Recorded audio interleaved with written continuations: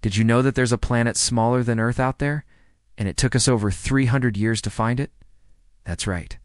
In 1645, a German astronomer named Johann Gottfried Galileo discovered the smallest planet in our solar system, Mercury. At just 4,880 kilometers in diameter, it's smaller than our moon.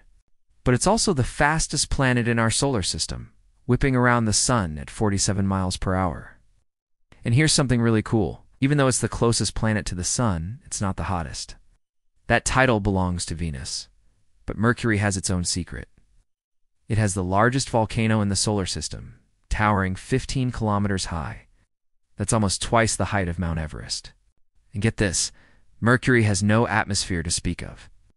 So if you were to land on it, you would be met with a deafening silence. No wind, no sound, just pure isolation. Scientists are still learning about Mercury, but one thing's for sure, it's a planet like no other. And you won't believe what we found out about it next.